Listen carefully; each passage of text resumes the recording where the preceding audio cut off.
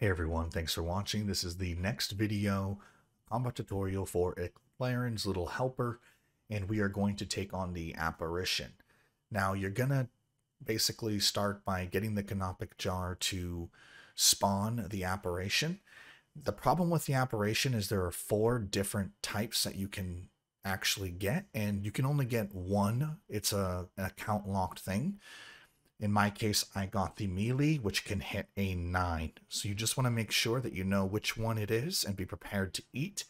The magic ones are a little bit more difficult than the melee, of course, and the second fight for Icthlarin's little helper will show how to handle the magic ones, though I would say it requires more food.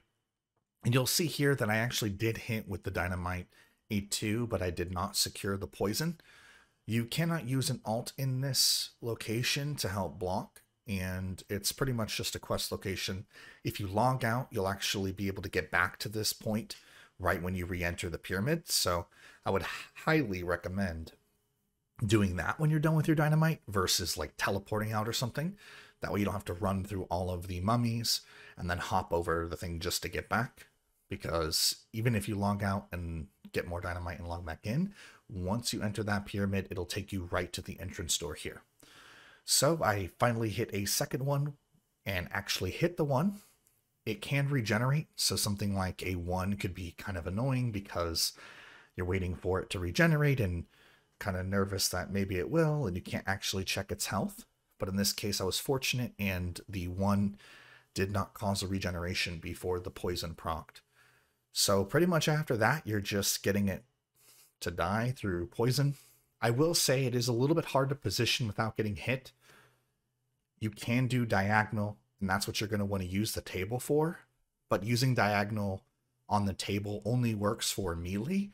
It's not good for mage. So there is a way to set it up with mage, I think, to get diagonal. I don't know exactly how it works, so somebody else might want to make a video on that. But at the moment, I don't think there are any UIM level 3s or Iron level 3s that have a video out on how to do Icthlarin's little helper 0 combat XP.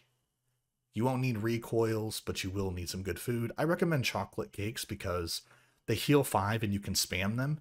I don't know what the tick difference is between the two when you're spam eating, but yeah, that's what I used. So up to you, but you could also bring like an additional wine or something that could heal 10 HP, just in case if you get the melee and he hits a 9 or something. Anyways, once he dies, you'll basically complete this, and this is the first combat fight for Icthlarin's little helper. Hopefully this helped, and I'll see you in the next one.